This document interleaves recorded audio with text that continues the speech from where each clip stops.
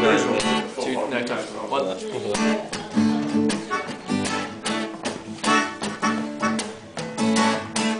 This is a song for anyone who's currently spending their leisure time trying to get their bank charges back.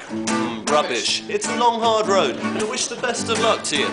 And I hope my story inspires you in your times of need. 'Cause I fought the Lloyds and the Lloyds lost. They even paid the interest and the court costs. At first they sent me letters saying, "This man will get lost." But I fought the Lloyds and the Lloyds lost. Oh, at first I tried to call them.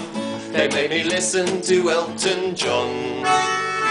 I even went along in person, they said, "Sorry sir, but the first rule of banking is the bank is never wrong." So I crawl home, I turn the Webb and Mitchell on, open up Mozilla and go to moneysavingexpert.com, where they made my heart beat far faster.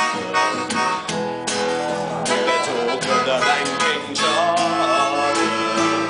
Yeah, 'cause I fought the Lloyds, but I could have had Barclays. And I've noticed HSBC has been getting a little bit sarky. It's time us clients to alliance and let's show them who's boss. 'Cause I didn't think I'd win, but guess what? Lloyds lost. Uh-oh, uh-oh, uh-oh, uh-oh, the draft.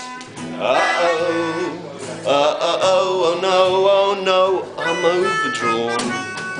But my life got so much better. Oh yes it did, when I logged on and saw those sexy little template letters.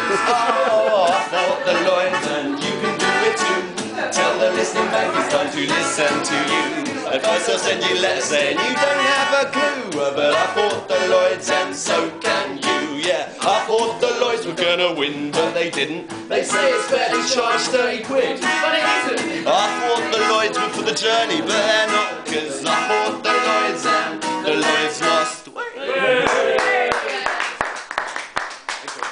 you very much. For another 20 quid, we could have got the Kaiser cheese. No, they were about number 50 in the charts. Like.